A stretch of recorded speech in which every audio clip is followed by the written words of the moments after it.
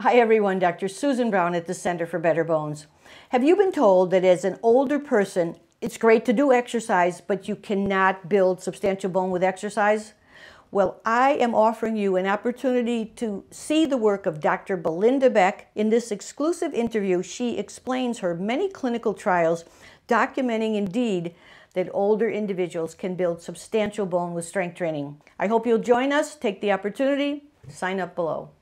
On the backdrop of a very disappointing couple of decades of exercise trials that had been showing that exercise, yes, we all know exercise is good for us for so many different tissues, and it absolutely is necessary in virtually any form to prevent loss across life. You need to stay active all your life. But when lots of people had tested exercise in the older population, and particularly people with lower bone mass, they weren't finding a massive increase in mass.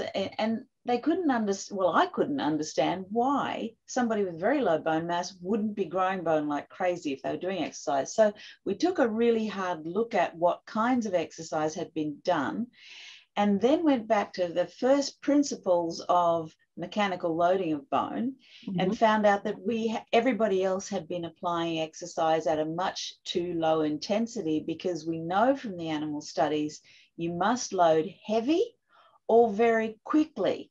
And those two things sort of are the two fundamental principles of getting a response out of bone.